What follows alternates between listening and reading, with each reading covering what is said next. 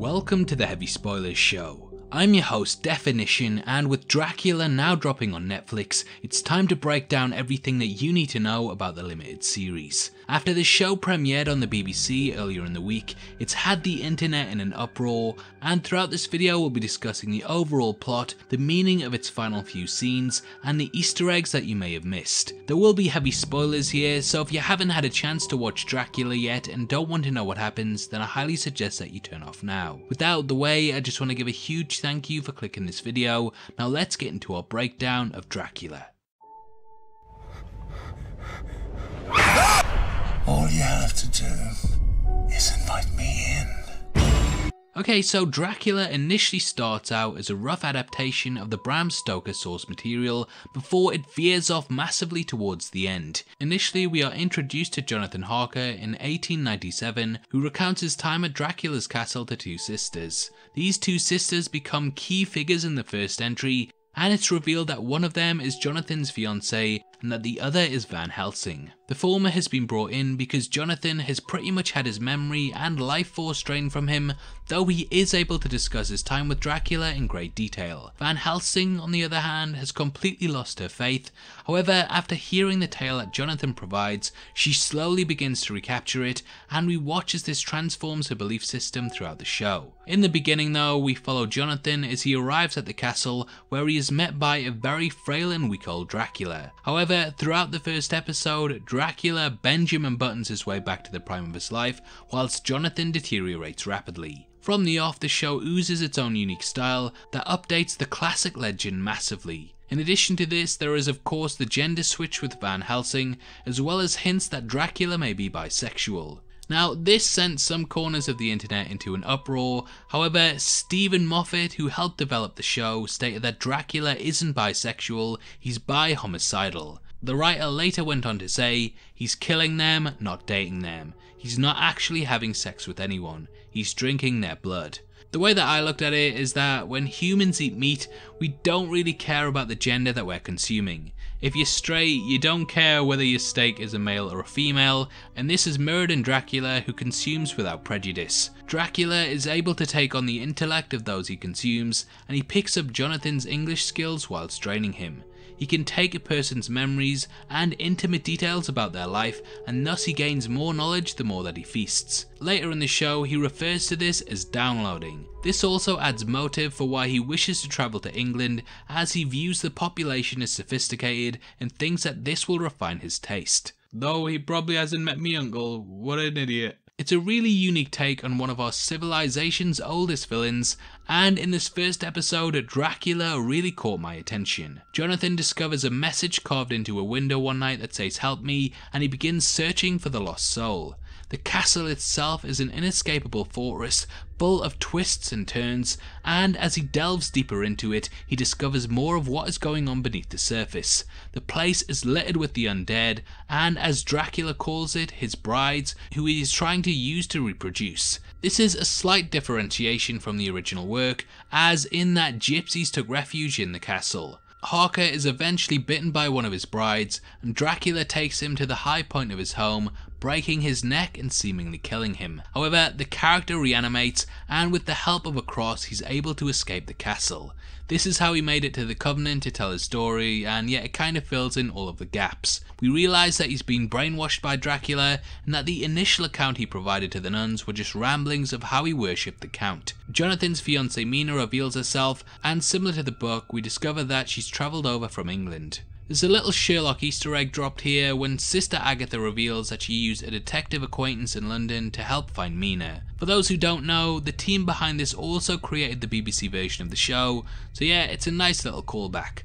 There's also a moment where Jonathan reads a letter from his fiancée Mina, who jokingly says that in his absence she might have an affair with a barmaid from the Rose and Crown. During the Doctor Who Christmas special, the Snowmen, companion Clara Oswald worked at a bar known as the Rose and Crown, and this is a clear tie to Moffat, who also wrote that episode. Before they get a happy reunion though, bats attack and bite Mina, and after this leaves Jonathan craving blood, he decides to commit suicide in order to save her. Outside the convent, a lurking black dog prowls the premises, and this is revealed to be Dracula. I loved watching him rip his way out of the creature, and it's one of the most terrifying transformations that I've seen in a long time. As Dracula is a vampire, he cannot enter the convent without being invited in. Agatha teases him with her blood, and it's from consuming this that Dracula is able to see her memory, and he discovers that her true identity is Van Helsing. Left with little options, Dracula goes to Jonathan, who we learn is not actually dead because the undead cannot commit suicide. In exchange for an invitation in, he promises to kill a character, which he does, taking his skin as a costume in the process. Now this is a massive change up from the original work, as in that Jonathan ended up surviving till the end. When Mina arrived at the convent, she nursed him back to health, and the two ended up marrying as well as having a family together. Dracula ravages the convent and finds Mina and Van Helsing using sacramental bread as a barrier. This hammers home that mentally Dracula is still bound by the legends that surround him. We learn that due to his feeding on peasants who were God-fearing at the time, that he has developed a hate of the cross, and slowly his own mental state is what's caused him to believe that he has weaknesses that fit the typical vampire archetypes. We'll get into this more at the end of the video, but it massively plays into the recharacterization of Dracula and why he's the way that he is. Using Jonathan's skin, Dracula tricks Mina into inviting him into their circle. We learn that Van Helsing sacrifices herself in order to free Mina, and Dracula captures her. There's an awesome callback to the Christopher Lee depiction, with the look of the character being almost identical, and we learn that Mina later went on to create the Jonathan Harker Foundation that treat diseases throughout the world. Similar to the first episode, the second entry opens with Van Helsing questioning a character. However, this time it's Dracula, and he recounts his journey to Whitby in England. Though it seems like she may have outsmarted the character last time, it is revealed that he put her into a deep trance, and that he's been using her body almost as a milking cow and slowly feeding upon her. It's creepy as hell, and I definitely think that out of the 3 episodes, this one is probably the high point. Dracula begins making his way to England aboard an ill-fated ship known as the Demeter. Though this entry is a lot simpler plot-wise than the prior episode, it still packs a punch, and it's where we really get to know the titular character. As the boat makes its way to England, Dracula begins picking off the crew one by one, slowly making them all paranoid that they'll be next, and that there's no one on board that they can trust. I actually got a lot of vibes of John Carpenter's 1982 film, The Thing, however this time it's from the perspective of the monster. We learn that Dracula intentionally handpicked all of the travellers, and he begins hunting them. He improves his German, creates a fog around the boat, and manipulates the people on board into turning on one another. However, after they discover Sister Agatha and almost hang her, she proves that it is in fact Dracula behind it all. There's also a nice little Easter egg here, as Agatha is located inside room number 9. Mark Gatiss, one of the Dracula TV show creators, worked with Steve Pemberton and Rhys Shearsmith on the hilarious show The League of Gentlemen. Pemberton and Shearsmith themselves created a show called Inside Number 9, and it is possible that this is a reference to his partner's work. Together they form one last attempt to take Dracula down, and he's seemingly defeated, but we later learn that he remained on the ship, hiding out in a bed that possessed soil from his native land.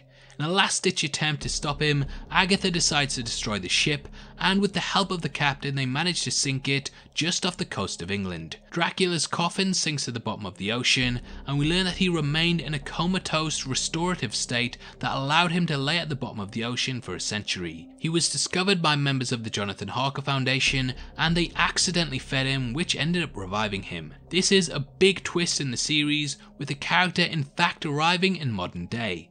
Initially, the creative team denied that this would be anything more than a period piece, but Dracula arrives on the shore to come face to face with a woman who appears to be Sister Agatha. Now, unfortunately for me, I do feel like from this point onward, the show did drop the ball quite a lot.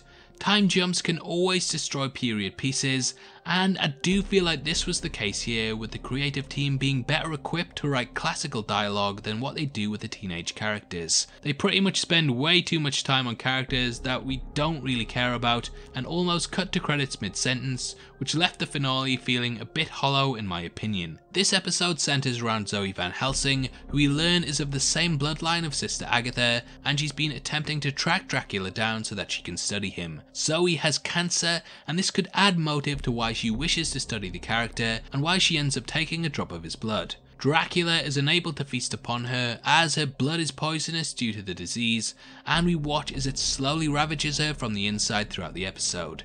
This studying could be that she wished to find out the secret to his immortality, though her motives are never really developed fully, as we spend 15 minutes of the episode in a nightclub. This is where we're introduced to a doctor named Jack, who is a member of the Jonathan Harker Foundation. Jack has unrequited love for a girl named Lucy Westenra.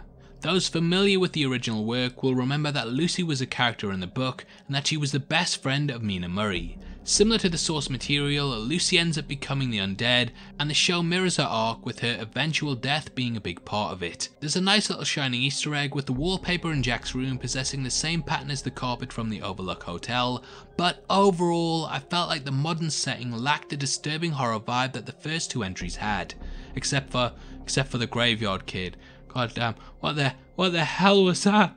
After Dracula is caged in an almost Hannibal Lecter-esque prison, a lawyer comes and frees him because it is against his rights to be detained. Left with little options, Zoe drinks Dracula's blood, and this reawakens the spirit of Agatha, who has been travelling with him through his blood to the new world. Dracula discovers Jack's phone and begins seducing Lucy, which is when we get another time jump of 3 months. Through Dracula and Lucy's conversations, we discover that sometimes when people die, their consciousness remains and they become the undead. It's also at this point that Dracula warns Lucy not to be cremated when she dies, as this would be extremely painful. It seems like he's finally found the bride that he's been searching for this entire time, and he drains her blood almost completely. A friend reaches out to Jack, who in turn reaches out to Zoe, who is haunted by visions of Agatha.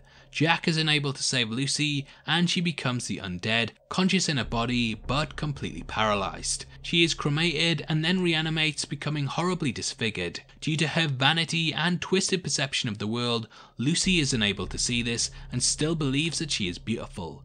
Together, Jack and Zoe confront Dracula, and Lucy arrives, discovering how she really looks upon taking a selfie. Which, yeah, again, it once more kind of comments on her vanity and how the camera never lies. She breaks down and Jack kills her in some Blade CGI death scene, which left me thinking, where's Wesley Snipes when you need him? Anyway, after Dracula confesses that he was besotted by Lucy because of her fascination with death, Agatha takes over Zoe and the two begin to talk because she's finally realised what's going on with the character. Now, this is where the show probably takes the biggest turn from the source material, and after she proves to Dracula that sunlight cannot harm him, she slowly begins to deconstruct his psychology. Dracula is a coward that has been afraid of death his entire life, possibly because all of his ancestors died in combat on the battlefield. Because of this, he has subconsciously gained a low opinion of himself, and thus he lurks in the shadows, cannot confront God, and won't even look at himself in a mirror. It's a nice little subversion of the character, and we realise that the main reason for the character's immortality is because deep down he doesn't have the courage to die. What he's most afraid of is the finality of life, and because he won't take this final step, he in fact has lost and is doomed to live forever as a coward. Zoe, on the other hand, is at death's door, accepting of her fate and ready to go to the afterlife, leaving the character behind to wallow in the shadows.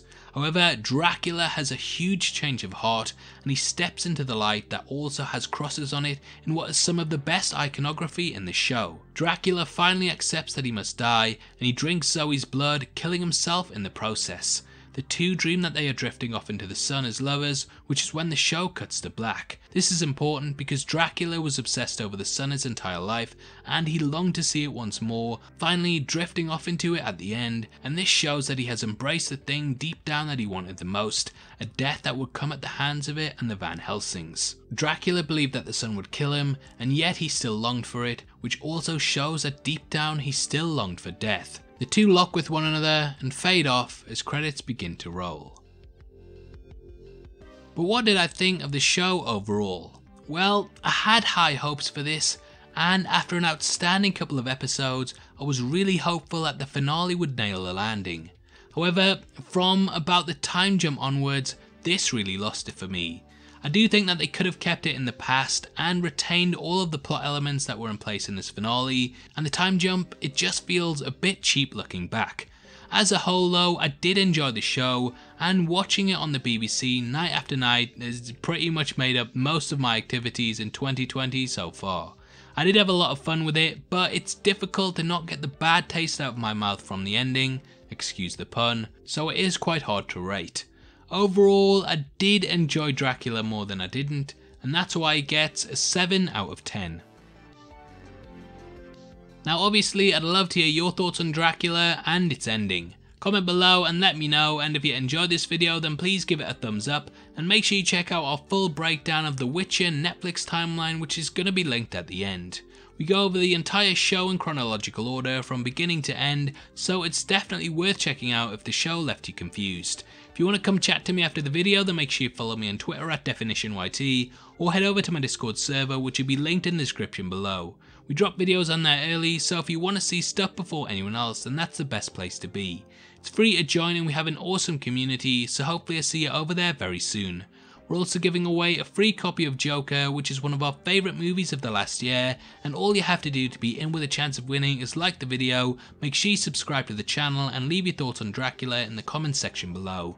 The winner is going to be chosen at random on the 15th of January and the set will be shipped out from then to whoever gets the prize, so best of luck to everyone who takes part. This is a channel for people who are never missing television, so if that's the kind of thing you like, you need to subscribe to Deffinition. Thanks again for taking the time to watch this, you've been the best and I'll see you next time. Take care, peace.